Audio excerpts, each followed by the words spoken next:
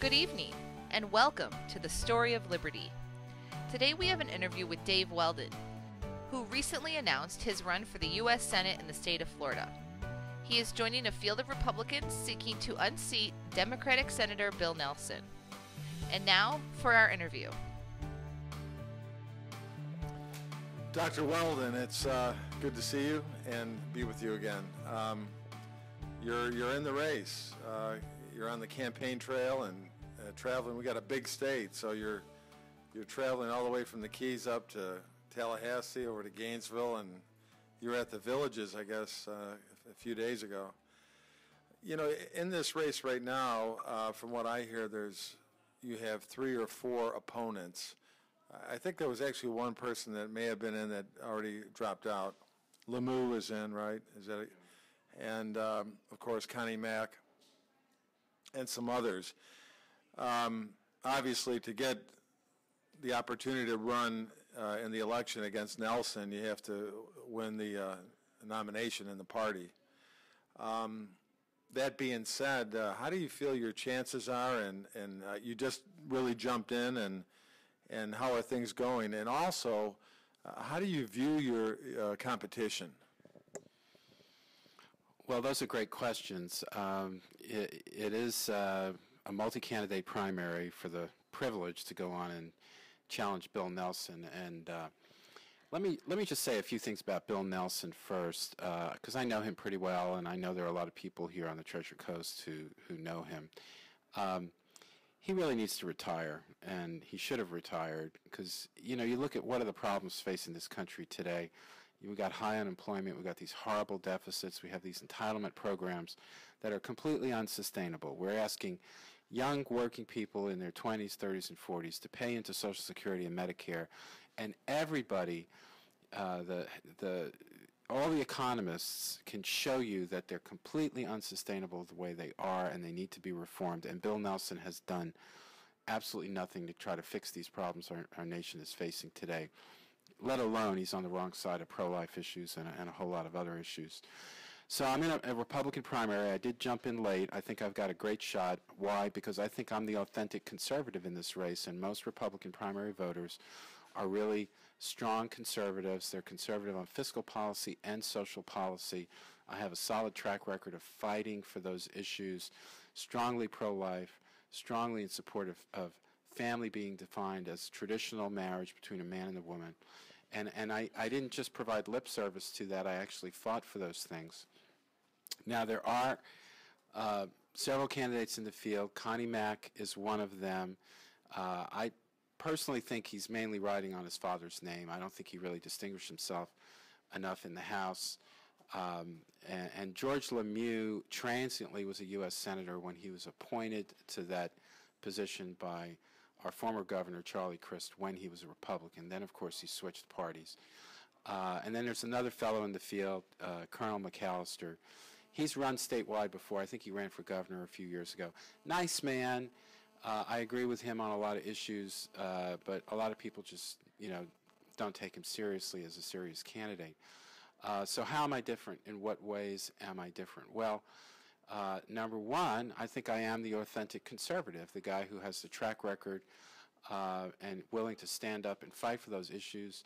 I think you're going to see in the weeks ahead a lot of leaders in the nation stepping forward and saying they're going to get behind Dave Weldon, and they're endorsing Dave Weldon, acknowledging that I'm the conservative. And people need to learn more about me. They can go to my website, DaveWeldonForSenate.com, and it's now just a splash page, and we're building it out. It's going to have a lot of more information. It's going to have information on pro-life. It's going to have information on family values.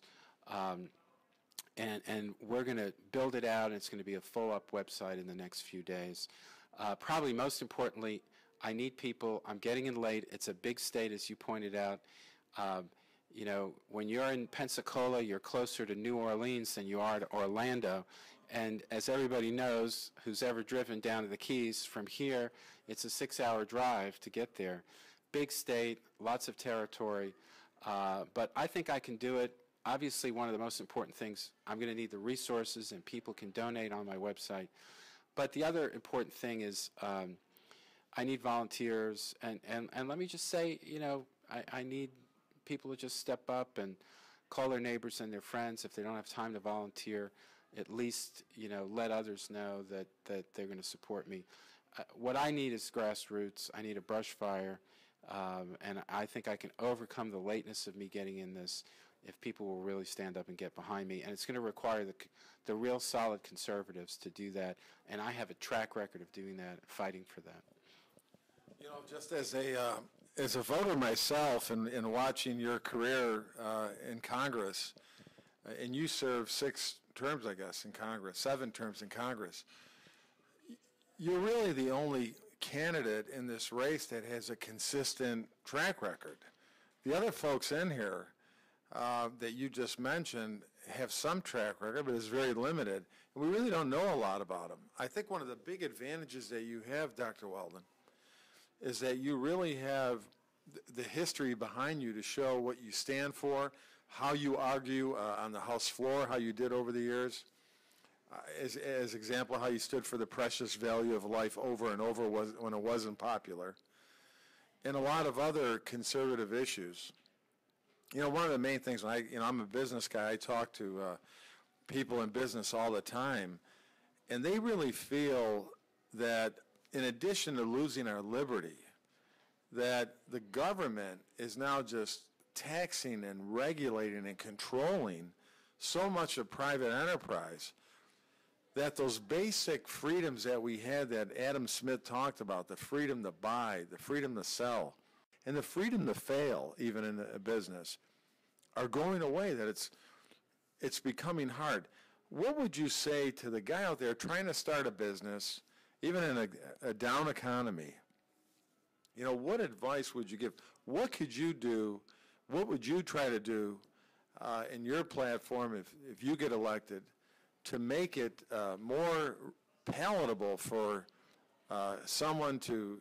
This is one of the greatest things that our nation had, these liberties to go out and try to start a business. There's a million things you could do in America, in the land of the free. What would you do to basically make the government smaller, and so the tentacles of government are not so entrenched in our lives every day, especially as it relates to the economy and starting a business, hiring employees? Well, one of the first things I think we need to do is have a regulatory moratorium. In other words, say, freeze, no more regulations. And then I think we need to go back and look at the regulations that have come down the pike from this government, from the Obama administration over the last 4 years, and see if we can repeal some of them, see if we can change some of them.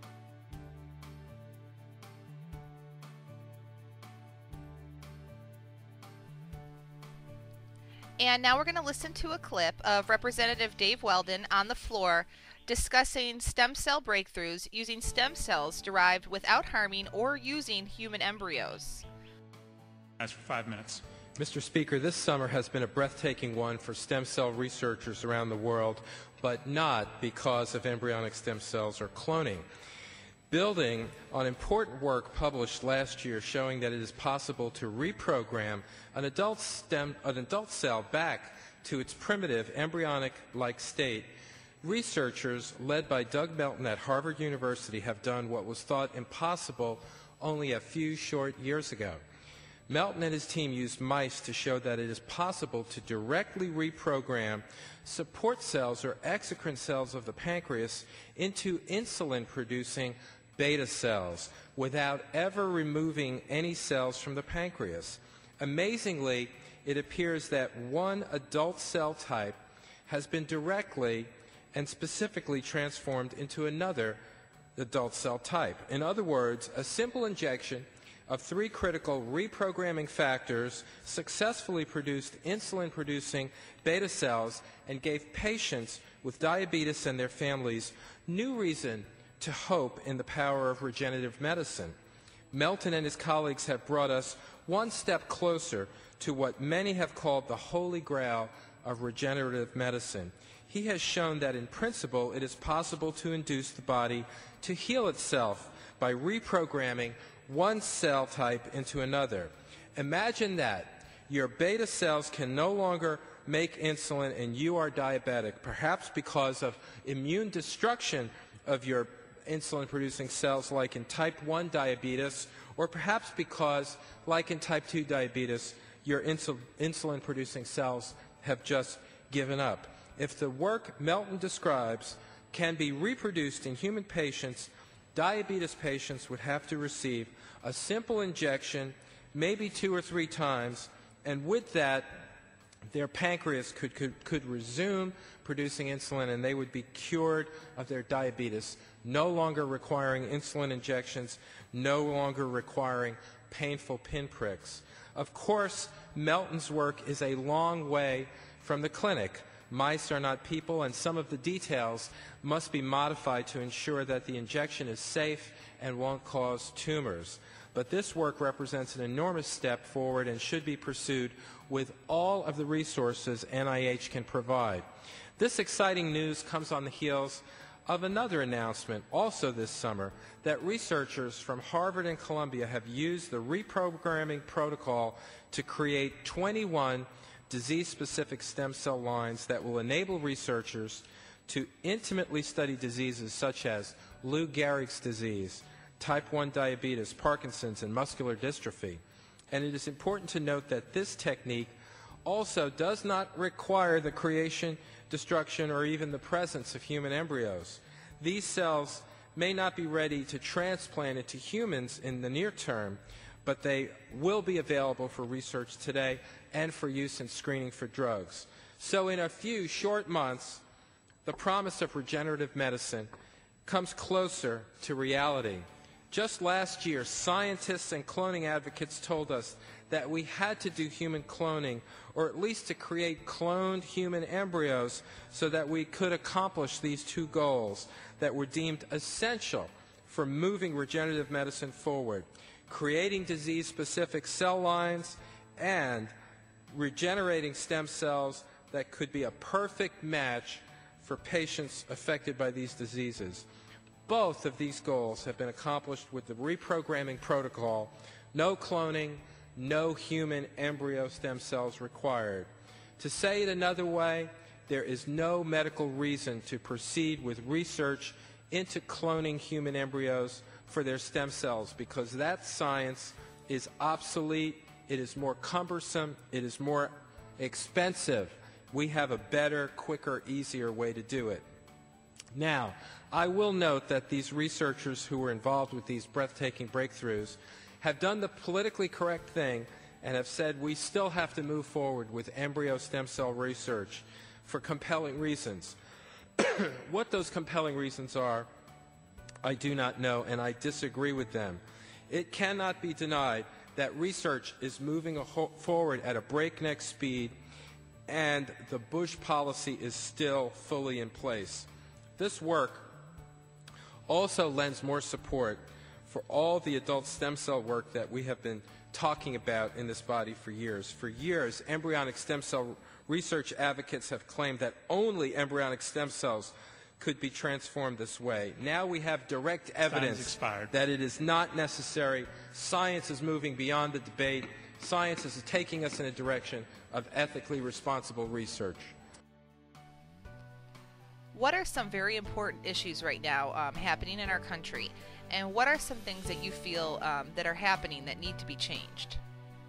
You know, the sanctity of marriage, I think, is being eroded. You had the President of the United States recently come out for gay marriage. I think that's wrong that he would do that.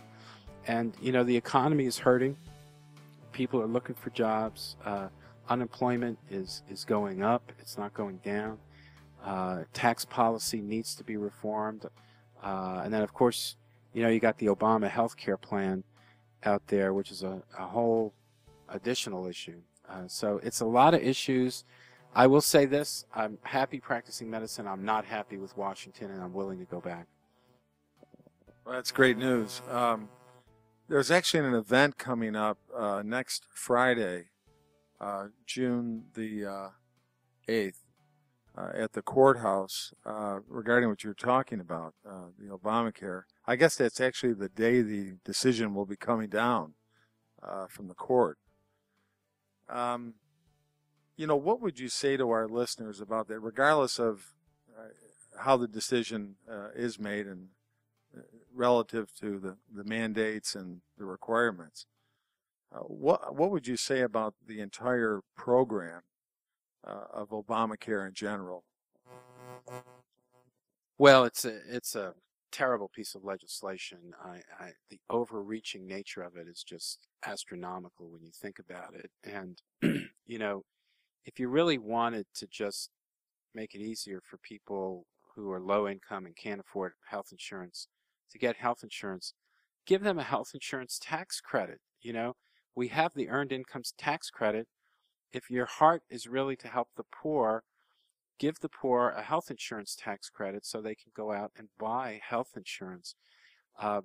Make it easier for people to get low-cost insurance by allowing people to buy health insurance across state lines.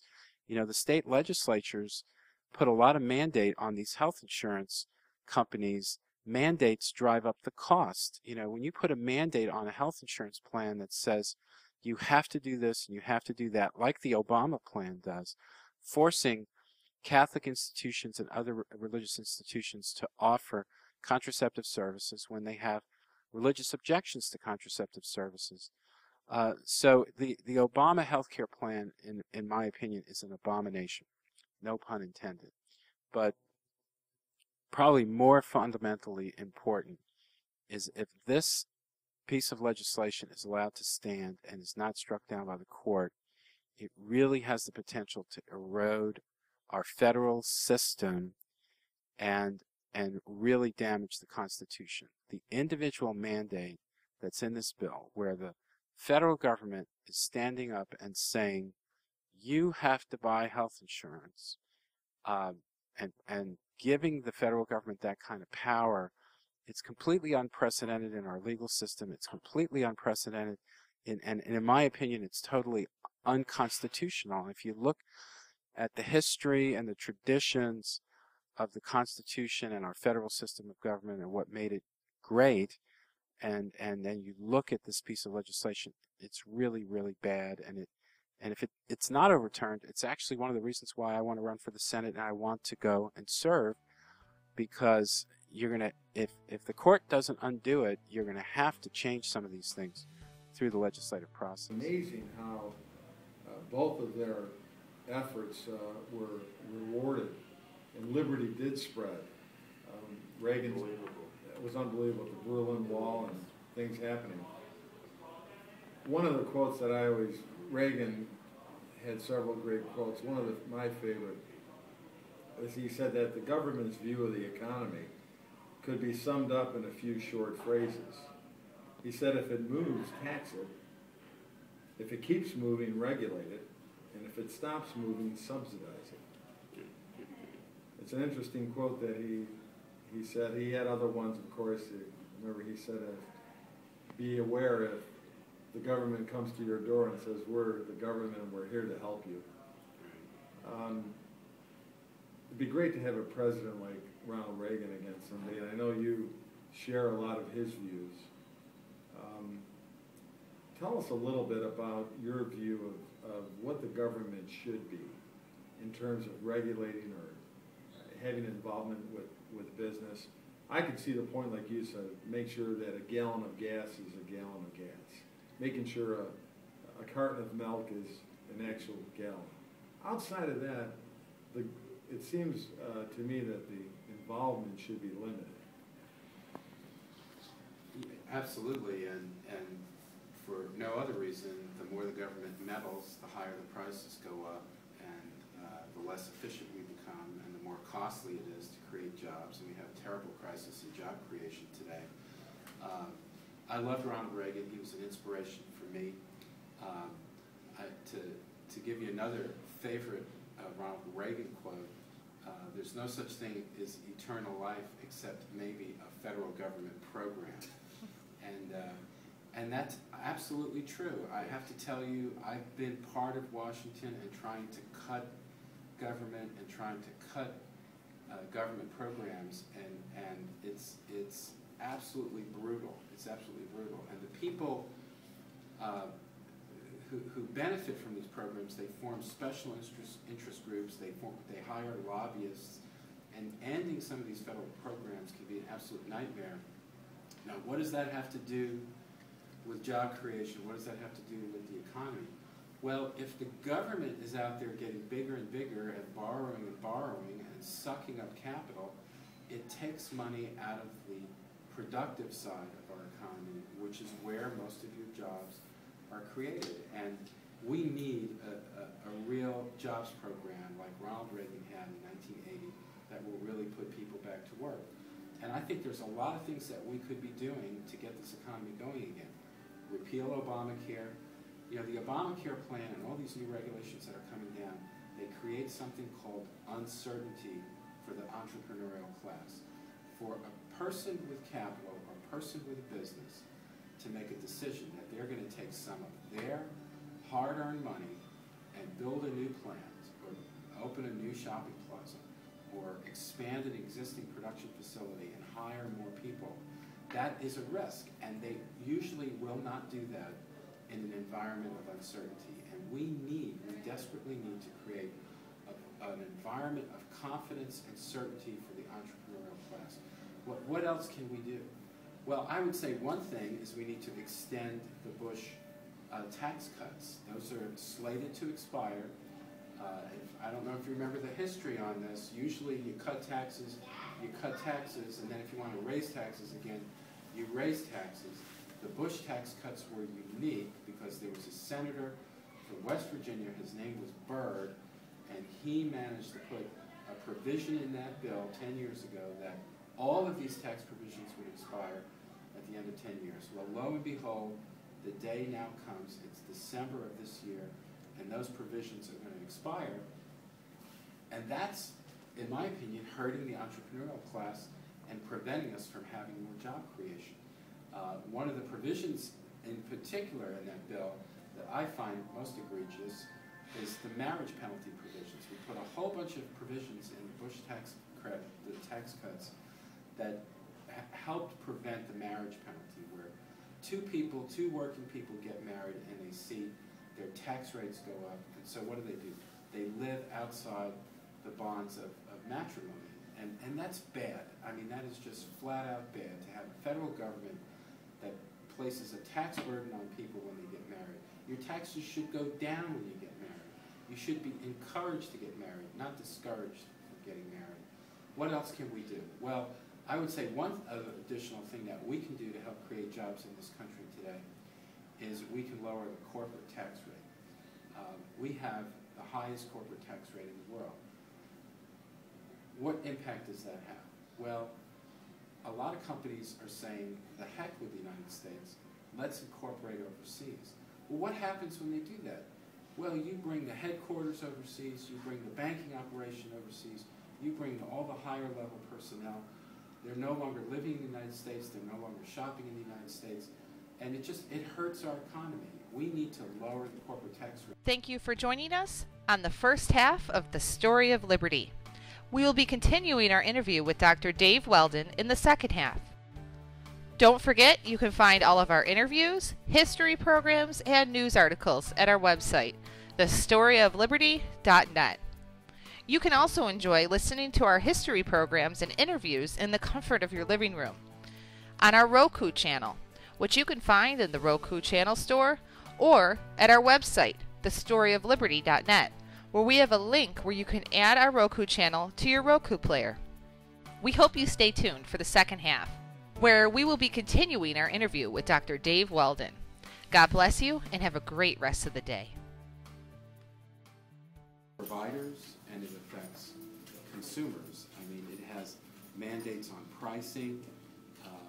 The most important and most significant thing is it's going to place requirements on small businesses that if you have more than, I think the cutoff is 50 employees, you have to offer health insurance to your employees. And there are thousands of businesses all over the country that are currently offering health insurance, that are currently not offering health insurance, that are going to have to do it under this bill.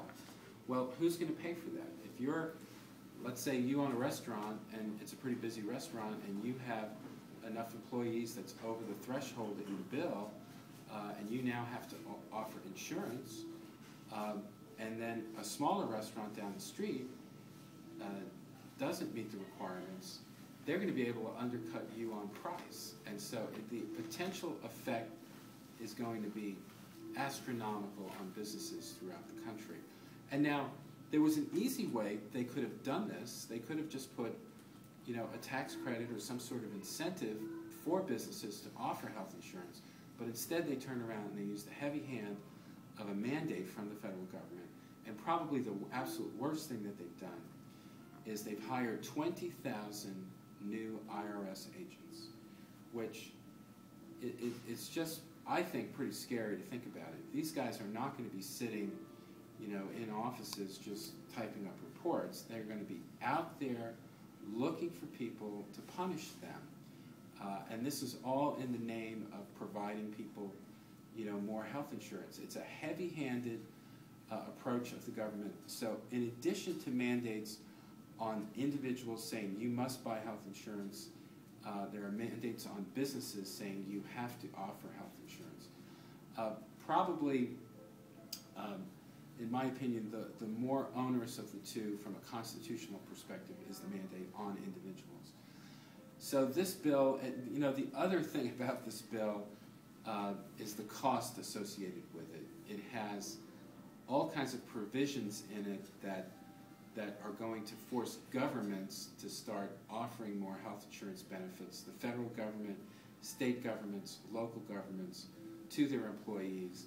And probably one of the things that I think is the most egregious is what they've done to the church, to actually say to the church, you now have to do this and you have to now do that. It's violation of the principle of separation of church and state, which has never been that the church can't speak up on governmental issues, never been that the church can't testify.